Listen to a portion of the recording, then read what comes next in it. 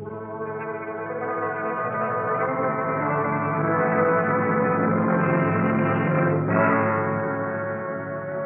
is the story of the Pacific and its people, of the peaceful sea and the lands and lives it touches, and their meaning to us and to the generations to come.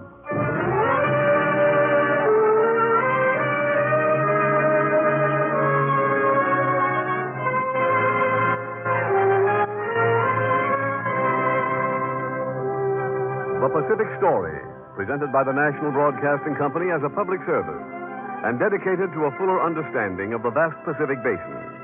This broadcast series comes to you as another feature of the NBC Inter-American University of the Air, with drama of the past and present and commentary by Owen Lattimore, authority on the Pacific and director of the School of International Relations, Johns Hopkins University.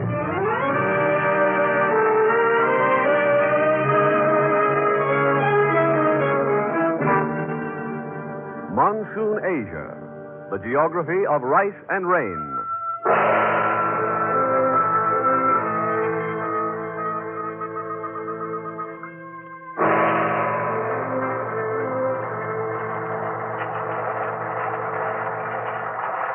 This is Monsoon, Asia, southeastern Asia, where the rain drives down in torrents and the lush green vegetation rivals man for existence.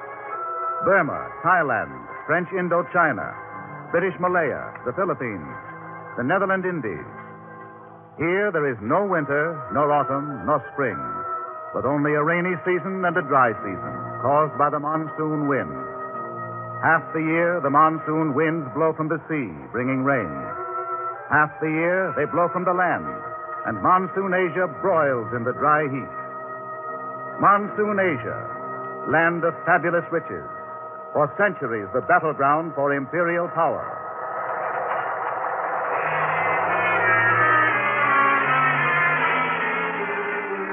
In Monsoon Asia live 147 million people. Malays, Chinese, Indians, Arabs, whites. Here is a mosaic of races and religions and cultures built on an economy of rice and rain. Nearly every man grows his own rice. They work in that water-covered field without seeming to notice the water. That is their rice paddy. They accept this work as their existence. There must be millions of rice growers like these people. There are many millions. Far more men in the world grow rice than grow wheat. 95% of all rice in the world is produced and consumed here in Monsoon Asia. But with a plot as small as this one, how can these people working this paddy here get more than a bare living? Well, they live under adverse conditions, all right. And this is the basis for some of the great problems of these millions of people. No food has as much social and economic importance as rice. But what of tin and rubber and the other rich resources of Southeast Asia? They are important, but rice is the food of millions. Rice is the main crop of Burma as it is ours, and it is our leading export. Rice is the life of the peoples of Monsoon Asia. The fighting for the riches of the Indies started centuries ago. Men fought for the spices of the Moluccas, pepper, nutmeg, cloves, cinnamon, ginger. And men fought for the copra, the dried meat of the coconut, and the riches beneath the earth's surface: oil, tin, iron, chromite, nickel, coal, bauxite, and manganese. And much later, they were to fight for the priceless rubber of Malaya and Indonesia. These wondrous riches it was that brought the wanderers and the traders to Monsoon Asia. The land of the Khmers is beautiful and rich beyond anything we have ever seen. Their temples are repositories of enormous wealth. These are Annamite travelers returned after a visit to Cambodia. Their sovereign, did you see him? Yes, we saw him arrayed in dazzling splendor. He has soldiers around him always, but we could not tell how great his army is. But his wealth is fantastic. The ladies of his court live in unbelievable luxury. Everywhere there are glittering jewels. How great is this incomparable city of Angkor? It is a great rectangular enclosure, 2 miles in each direction, and it is surrounded by a wall 20 to 30 feet high. And inside the enclosure is the temple of Angkor Wat, which has wondrous terraces and galleries. Its walls are ornately carved and decorated with statuary. You say 1 million persons live at Angkor Thom.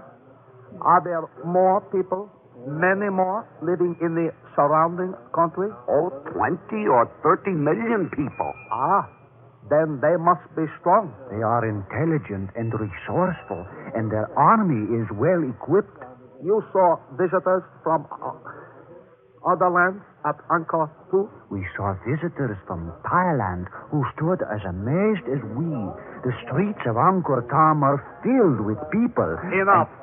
We must march against Cambodia at once if we are to march, or the armies of our neighbors will reach there before.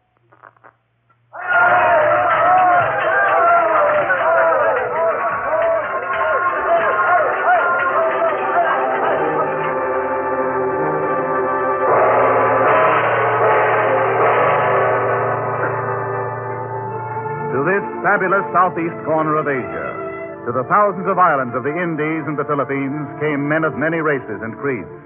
Mongolians, Indians, Arabs. From India came Hindus and Buddhists. From the north came Chinese Confucianism. From Arabia came Mohammedans. For centuries, Arabs sailed before the wind to Monsoon Asia in their ancient dhows. By the 13th century, sea traffic to Southeast Asia had developed to such a stage that a giant Chinese junk was fitted out in Arabia for a voyage through the Indian Ocean. For weeks they've been carrying supplies aboard this great junk. The voyage will be long. None but Ibn Battuta would dare such a great voyage.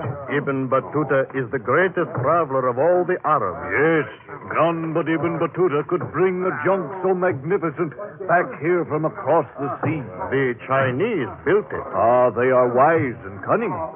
Everyone knows the Chinese are truly the wealthiest people on earth. The junk is large as a floating city. It will carry a crew of 1,000 men, whereas 400 are soldiers. 1,000 men? Yesterday I stole aboard and feared for my life until I could get safely ashore. You saw the decks? Ah, yes. They are so large that garden herbs and ginger grow in gardens on them. And there are houses built on the decks for the chief officers and their wives. It is so big? How can those sails of bamboo matting pull it through the sea? See those oar holes? Those are for oars? Yes. Oars so large that 10 to 30 men pull on each oar. Ibn Battuta is great indeed. Soon now the junk will be loaded. And then with the 3 smaller junks that are its tenders, it will sail out across the seas. Before the wind, Ibn Battuta, the Arab, sailed his great junk, large as a floating city, to the riches of the Indies. With bamboo matting sails flapping in the wind against the tall teak masts, the great junk sailed out into the uncharted Indian Ocean and anchored off the Nicobar Islands. Ibn Battuta wrote in his log, "Here we went ashore in search of fresh water. The natives were fearful of us and would not permit any ship to sail in front of their houses. Fresh water was brought down to the shore by elephants. None of us could speak the language of the natives, and neither could they speak ours. We traded by signs. Men went about naked, and the women wore a girdle of leaves only. All were remarkable for the ugliness of their dog-like faces. From here we sailed eastward." Ibn Battuta, the Arab, sailed his great junk across the Indian Ocean to Akyab and Rangoon in Burma, where today battles of the Pacific War are being fought, and where still more important battles are in prospect. Down the Straits of Malacca, Ibn Battuta sailed with his Moslem traders. From Sumatra, Ibn Battuta sailed to Java, then up with the changing winds to Singapore, up to Thailand and Cambodia, then up the Mekong River. What a wide and lazy river. It is yellow as gold. Yes, and it leads to the greatest metropolis in all Asia. Angkor Thom. We have heard of it for years. I am eager to see it. All the world stands in awe at its wonders. What luxuriant vegetation there along the shore. Coconut trees, and there is a banana tree. And that flowering vine, more beautiful than anything I have ever seen. Yes. And see the native huts. They build them high on stilts. How strange. That is to protect the natives against the floods in the rainy season. Yes. And against the tigers in the dry season. Look at the rice paddies between the huts. Here there are rice paddies everywhere. What is that ahead of us? The river widens out. The lake. The opalescent lake the travelers have told about. Yes, like a great opal. What are those along the shore? Those great white birds? Those are herons. Herons. They are like a picture standing there in the opal water of the lake, with the rich verdure behind them. So this is the setting for Angkor Thom. We are close to the great city now? It is said that it is only a short distance from the shore. Soon we will stop. Then we shall go inland to behold the glory of Angkor Thom and Angkor Wat. Ibn Battuta found the most advanced civilization of his time at Angkor Thom, a grandiose city in the steaming jungles of Monsoon Asia, where the Cambodians led a life of enlightenment and luxury, while Europe was sunk in the Dark Ages. Fabulous Monsoon Asia, where in the 13th century men were already scrambling for riches, and where 700 years later the Japanese were to strike in their quest for empire.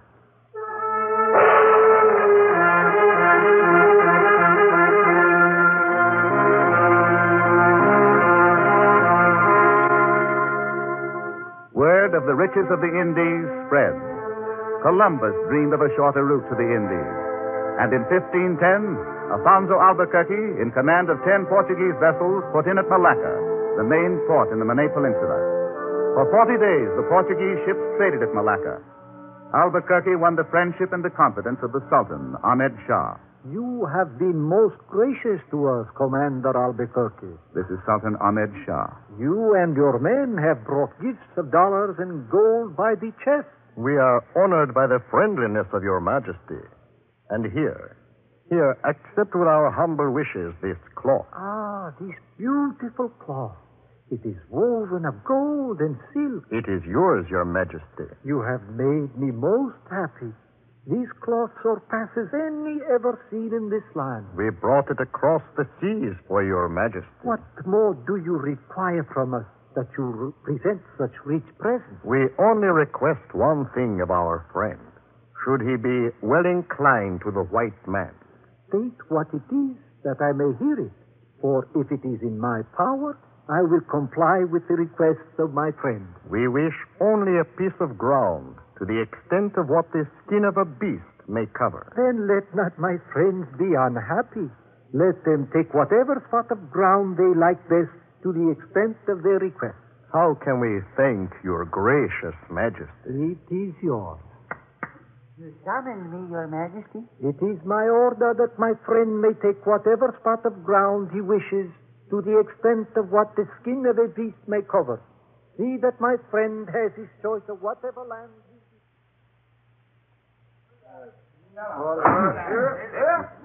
Drive this next stake here. Hold the stake so I can strike it.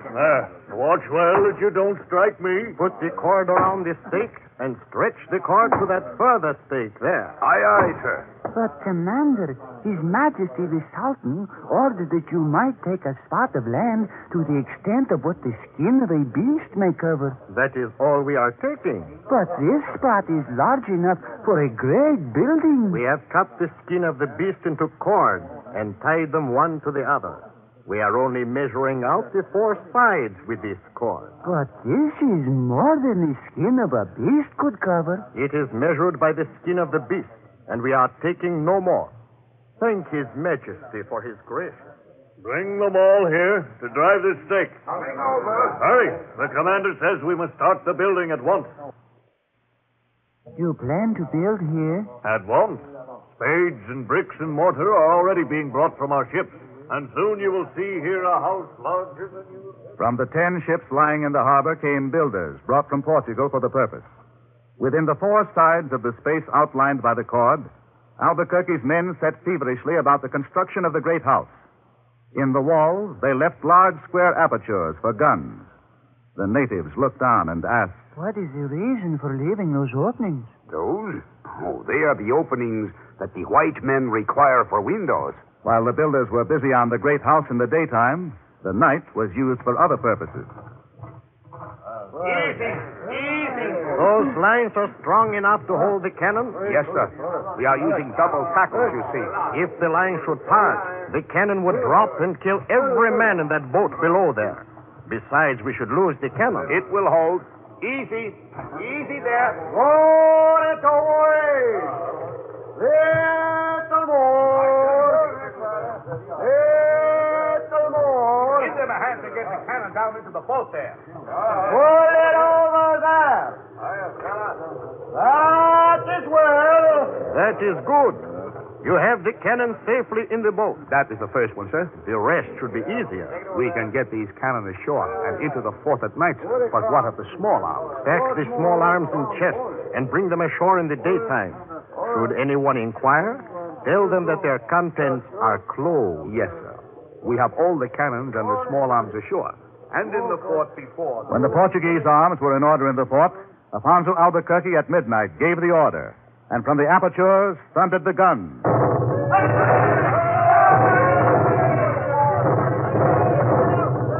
Where is Commander Albuquerque? How did the natives behave in the city? They are in panic. Oh, Commander Albuquerque. The Sultan, Ahmed Shah. What happened to him? He ran away, sir. The guns destroyed all the houses of the people and their palm trunk fort. And the Sultan and his people have fled in all directions. We will take possession of Malacca at once.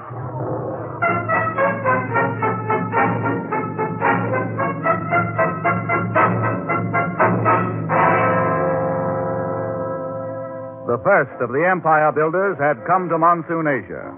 With sword and money and blandishments, they established themselves. From their base at Malacca, the Portuguese reached out for their gold, the Moluccas.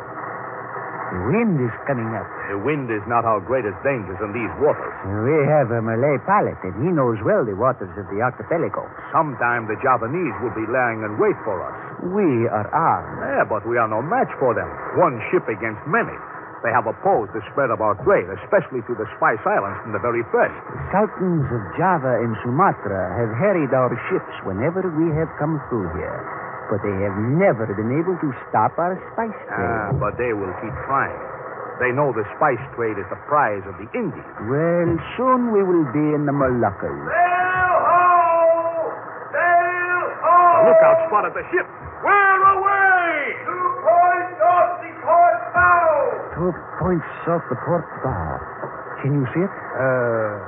Yes, there. There, off the port bow. That's a native warship, a Macassaries vessel. I can tell by the rigging. All hands! All hands! Man the pieces! Enemy ship! Enemy! Don't all guns! Don't all guns! Sail ho! Sail ho! We're underway! Get ahead! 3 vessels! Get ahead! 3 vessels! Those two are Javanese vessels, and the other one is Bandanese. They have joined forces. Macassaries, Javanese, and Bandanese. They'll be closing in on us to try to board us, and their knives are sharp. Those heavens! We must hold them off! If they close with us, we are lost! All guns loaded, sir! Draw your cutlasses! They're closing on us! Fire! Enemy! With the sword, the Portuguese kept their hold on the Spice Islands and expanded it with the passing years. From the Indies, they brought spices and silks and white sandalwood to Lisbon. And here, too, came traders from rival nations to buy and to dream of empires of their own in Monsoon, Asia. For nearly 100 years, Portugal kept secret her routes to the Orient, her charts and her sailing direction, hoarded them like emeralds and rubies, and then... I have come to you because you are a merchant. Yeah? You have been to Lisbon. Oh, many times. Our merchant cities here in Holland have grown upon the Lisbon trade. What is your name again? My name is Van Linschoten. Yours, Van Linschoten. Van Linschoten, yeah. And, you know the eastern routes? I have talked to sailors of the Portuguese ships. No, but they are forbidden to talk to foreigners. I was a writer to the Bishop of Goa, and there the Portuguese sailors came to the cathedral. Yeah? So I have come to Holland, and to you, because you are a Dutch merchant. How thorough is your knowledge of the Portuguese route? I could chart a course to the Indies. If I fitted out a ship, would you sail in it? Yeah, I would. In the Indies is great wealth. The Portuguese hold the Moluccas, the Spice Islands. There might be an opportunity for us. There might be, yeah. They must be fascinating, the Indies. Best we go there and see. We could start by building. The scramble for empire in Monsoon Asia was on. Portugal was there. Soon would come Britain and Spain and France, and much later the other Western powers. And here they would fight the latest of the empire builders, Japan.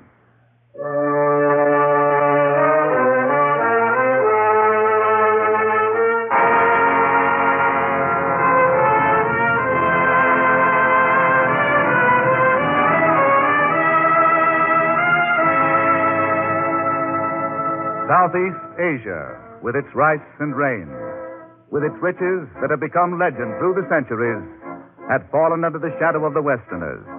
And now, for some hundreds of years, the struggle here was to be an important part of the great conflict between the East and the West in the Pacific War.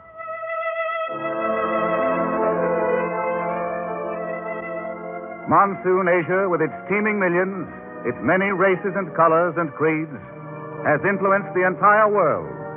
And here to tell its underlying meaning is Owen Lattimore, authority on the Pacific and director of the School of International Relations, Johns Hopkins University. Mr. Lattimore. Half of the people alive in the world today live in Asia. They total about 1 billion people. The region in which they are most densely concentrated is Monsoon Asia. When we Americans think of a densely populated area, we think of an industrial area where many people live crowded together because they work at machines in factories. In American farming areas, people live at a comfortable distance apart, with plenty of land and lots of fresh air between them. Monsoon Asia is just the opposite of this. Here it is farming that crowds people together, a peculiar kind of farming regulated by the monsoon seasons. During the wet monsoon, the combination of heavy rain and steady heat produces a terrific growth of plants and trees and crops. The people of Monsoon Asia long ago devoted their attention to growing the one crop which produces the most food per acre during the monsoon rains. Rice has become part of the rhythm of human life. The coming of the rains every year is almost as regular as if it were all part of a huge clockwork machine run by nature. Matching this clockwork of nature, the cultivation of rice has grown into a mechanical clockwork of human society.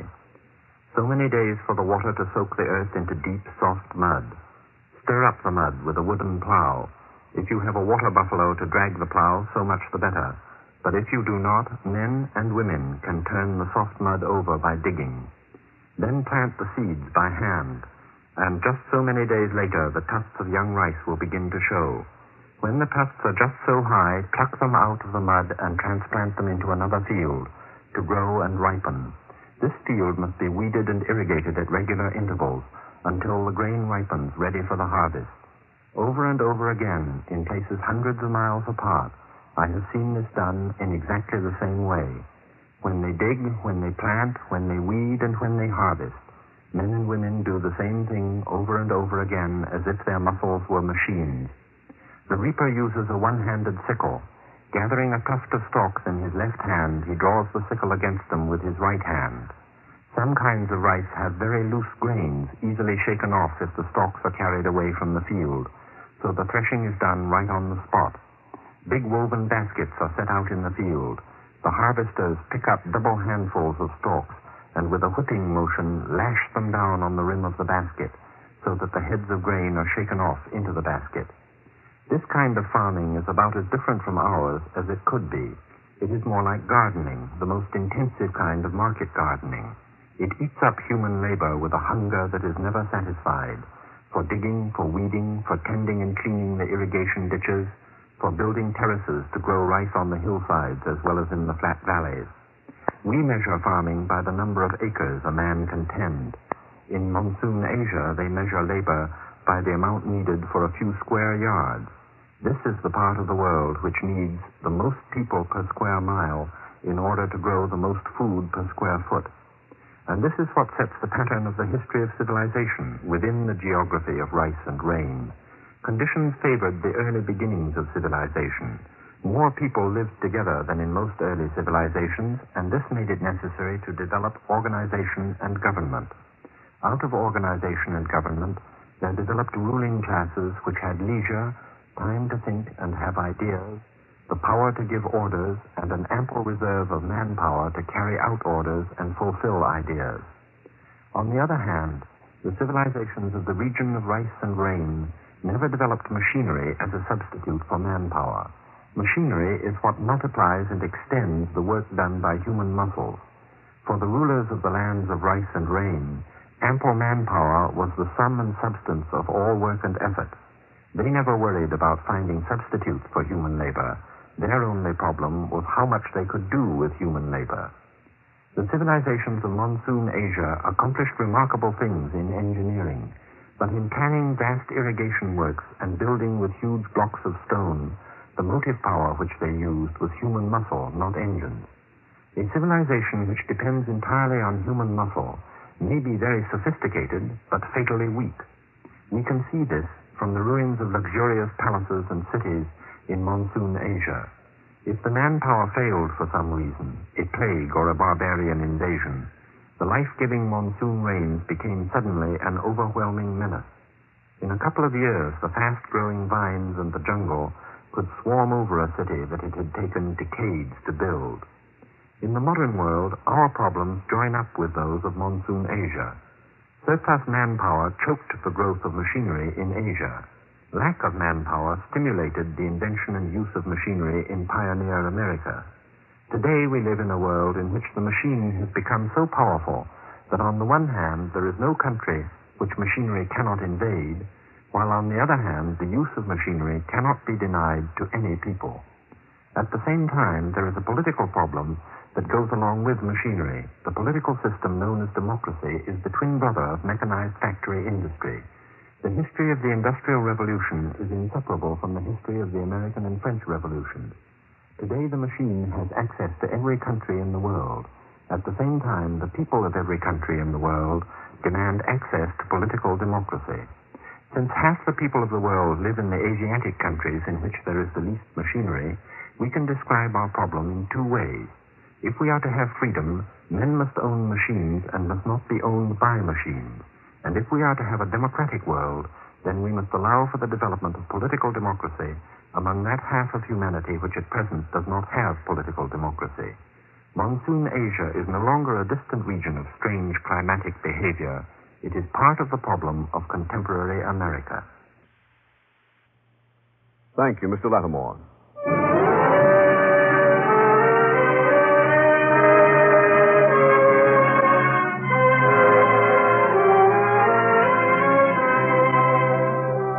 You have just heard the 7th program of the new series, The Pacific Story.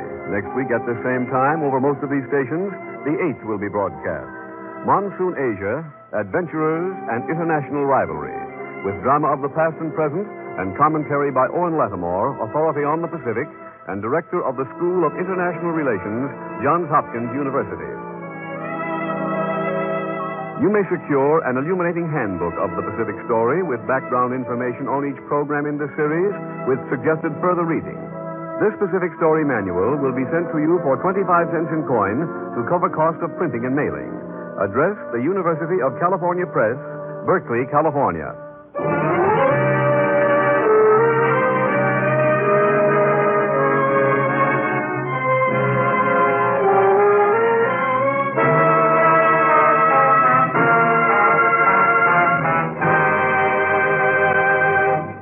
The Pacific Story is written and directed by Arnold Marquis.